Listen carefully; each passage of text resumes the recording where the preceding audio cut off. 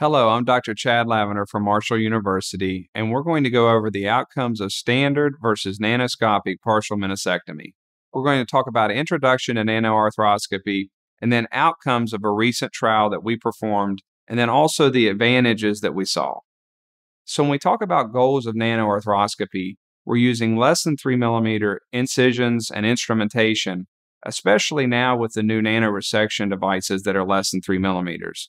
We're also using less fluid into the joint, which should improve our recovery and our short-term outcomes dramatically.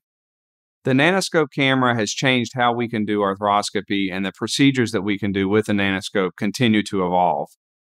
The addition of the high-flow sheath, the curved sheath, has greatly improved our visualization, our flow, and it allows for more traditional viewing angles. One of the things I'd like to point out about the nanoscope, it has a 84% reduction in the invasive area.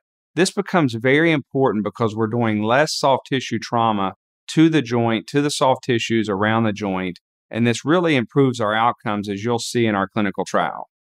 I use the nanoscope daily in the operating room for my standard repairs, reconstructions, and as you can see by this video, we can place the video up onto the standard displays in our operating room, and we can use multiple views simultaneously, and that really changes how I can do my repairs and reconstructions. When we look at the traditional arthroscope, it has an 80 to 90 degree field of view versus the nanoscope, which has a 120 degree field of view, a significant improvement.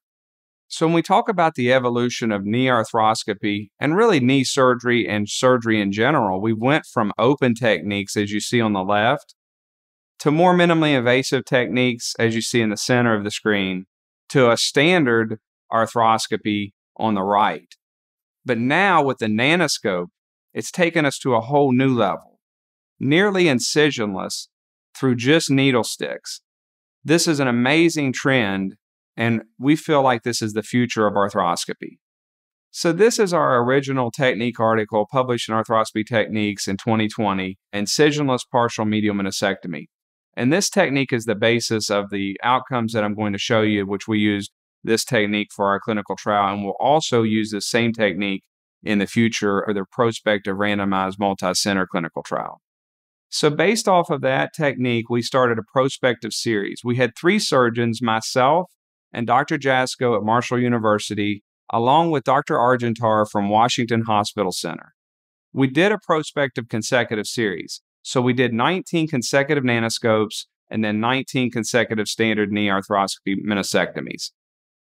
Important to point out, there were no significant differences preoperatively when we looked at the 2 cohorts. So their age, the standard was 48, the nano arthroscopy group 43. The VAS preoperative scores were exactly the same at 6, and the COOS score preoperatively was 37% versus 44%. Again, no significant differences between the 2 groups preoperatively. So we looked at operative outcomes, and we looked at narcotic pills in the first 24 hours. And in the standard group, those patients took 2.35 pills versus the nanoarthroscopy group, only 1. That was a very significant difference. We also looked at the fluid used. So the fluid used in the standard group was over 1,600 milliliters versus the nanoarthroscopy group, which was 473 milliliters. And this points out you do not need to fill the joint with abundance amount of fluid to have good fluid dynamics. And because of this change in fluid, we feel that that's why we see the improved early outcomes that I'll mention in the next couple slides. We also looked at tourniquet time. Tourniquet time was not significantly different between the 2 techniques. So let's talk about the postoperative outcomes. Well, at 2 weeks, we recorded VAS scores and COOS scores, and there were significant differences in both in favor of the nanoarthroscopy group. The VAS was 1 versus in the standard group 2.56, and the COOS scores dramatically different, 79% in the nanoarthroscopy group versus the standard group at 57%. We followed that up at 6 weeks with VAS and COOS scores and found those scores at 6 weeks to not be significantly different. So what does that tell us?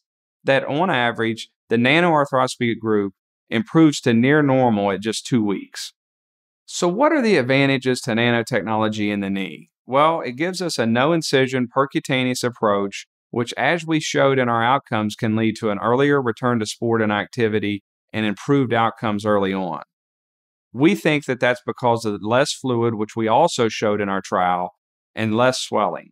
This leads to improved pain, as shown by our 2-week VAS pain scores. Also, theoretically, it should have a decreased risk of infection and other complications. So for the future, with the release of the Nano needle, this will drastically change how and where we can do needle arthroscopy. It's going to be truly a needle arthroscopy experience. Ergonomics of the Nano needle are greatly improved, as well as different links, which will allow us to get into different joints from different angles.